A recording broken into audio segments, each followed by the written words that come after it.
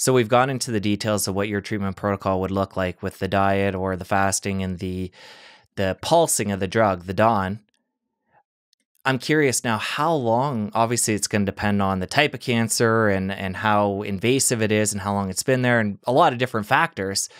But if somebody is trying a protocol like this, how long typically do they need to do something like this to get to a point when they can, you know, go to a diet and lifestyle to manage the cancer at that point versus all these other things?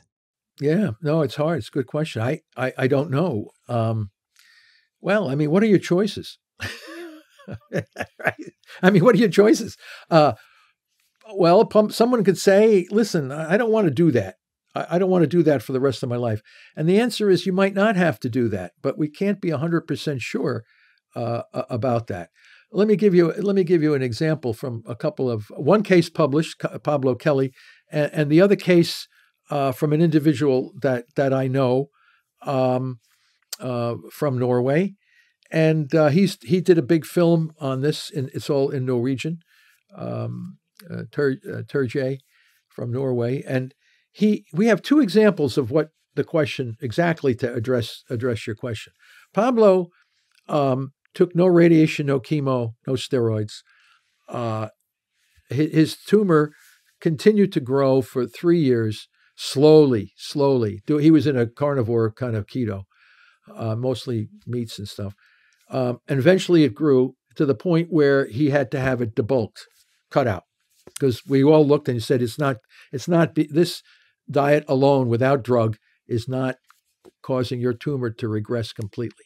So he had it debulked. First, they said it was a non-operable tumor. It was inoperable, so you wouldn't be able to get it all out. Then after 3 years of ketogenic metabolic therapy, they looked at it on a CAT scan MRI and says, oh, this thing might be debulked more completely than it was 3 years earlier. So he said, okay. So he gets the tumor out, and the surgeon said, we think we got most of it. Oh, okay. So Pablo thinks he's out of the woods, goes back not to the same kind of, he was keeping his glucose ketone index pretty good around 2.0 or below. After the debulking surgery, they said, oh, it looks like we got a lot of the tumor out. So he started to transition back to a more carbohydrate kind of diet. And then the next MRI about, 6 or 8 months later, showed growth of the tumor. So put the fear of God in him. And he went right back onto a more restricted diet. And you could see the damn tumor, the images going down. Now, after another 3 years, the tumor continued to grow and grow, but very slowly, and debulked. So he's had 2 debulking surgeries. He's out over 8 years of survival. He's got married, has 2 children. He would have not had any of that had he done the standard of care up front. So the question is, will he have to use the rest of his life? And so far he hasn't taken Dawn or embendazole or some of the other drugs that we know can work on this. He's very comfortable the way he's doing. The other fellow had melanoma from Norway. And he could actually see the lesions on his leg get bigger the more carbs he took in. And when he stopped the carbs, he could actually see the lesions going down. I mean, it was like he had the pictures of going up and going down. It's unbelievable. So he said, listen, if I want that tumor out of my body, I got to stop taking these carbohydrates. So he switched over his diet to meats and all kinds of things, but very, very low in carbohydrates. And he's fine. I mean, he's been out years now. And he knows that this may come back, but he just prefers to change his diet and lifestyle so it doesn't come back. And that's the individual choice that people are going to have to make. Does that mean you have to drop out of society just so you don't have your tumor grow? No, it doesn't. I mean, he's perfectly interactive with all kinds of people and conventions and lectures and all kinds of stuff. So, but I think you really probably have to really restrict the kinds of foods that make your blood sugar go up. I think that's the safest way, but you're rolling the dice. And I have no idea whether someone who has managed their cancer for several years without a recurrence, they really feel good about their life, their health, and then all of a sudden they want to go back and enter into a diet that has a lot of carbs in it most of the time.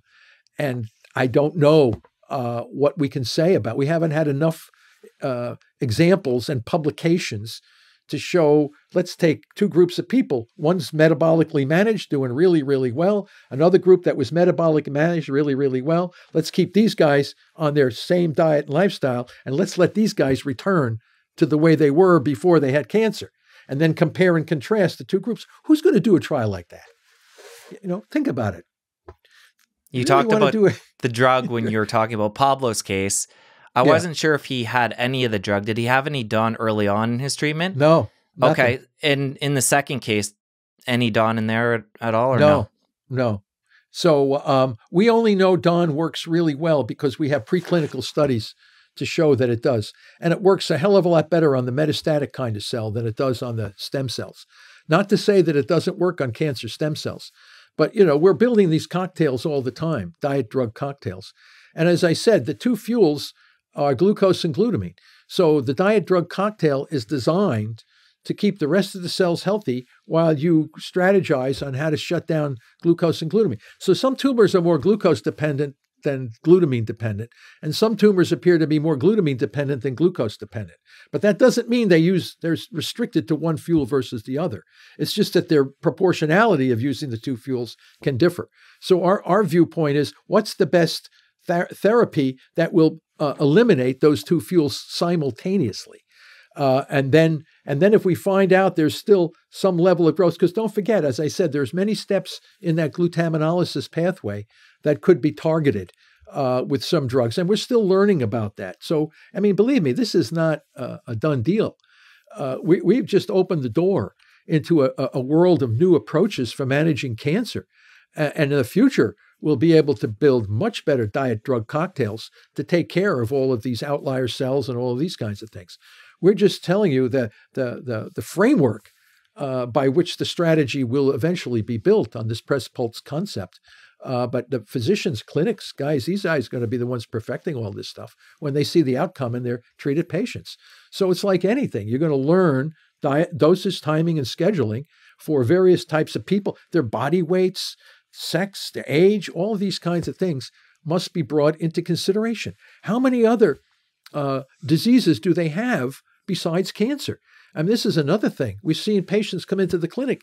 They have parasite infections. Their blood work looks like hell. I mean, they're all off the metabolic in many different type 2 diabetes, high blood pressure, hypertension. They have all kinds of things. All that stuff has to be brought back into a semi-normal state. And then you strategically use low doses of drugs to target and kill the tumor cells while not putting the patient at a metabolic balance. So again, you really have to be the artisan of the understanding of the human body and how it works, and how best you can fit that patient with the therapy. So when it comes to published research and it comes to drugs like Dawn and other drugs in that family, is that only been looking at animal models to this point? Well, there are clinical trials on some of these drugs that are going on right now. The problem with these trials is no one is combining the drug with the metabolic therapy. So they want to see if a glutamine targeting drug has been used in the past. Was it a blockbuster? No, it was not a blockbuster. Does it become more powerful when you put it with a ketogenic? Absolutely. So, but they don't want to do that because they want to get they're looking for. Don't forget, the Food and Drug Administration says if your patients can live an extra 2 months, we'll give you approval on that drug. I mean, we don't want extra 2 months. We want years but they will not do the trial with the ketogenic diet because I was told by several drug guys, we won't know if it's the ketogenic diet or the drug that's making the difference. We got to know if it's the drug. I said, what about the patient? It's got to be, it's not the patient. It's the revenue generation from the drug they make. So again, what's your strategy here? Is it how long can you keep your patient alive? Or is it how are you going to be able to make this drug a blockbuster? None of these drugs are ever going to be blockbusters. I can tell you that right now. The only way you're going to get real powerful therapeutic benefit is you got to know how to use that drug with the appropriate diet to get the full power of what you're doing. And so far, nobody wants to do that. If you enjoyed that clip, press here for the full episode. I'll see you over there.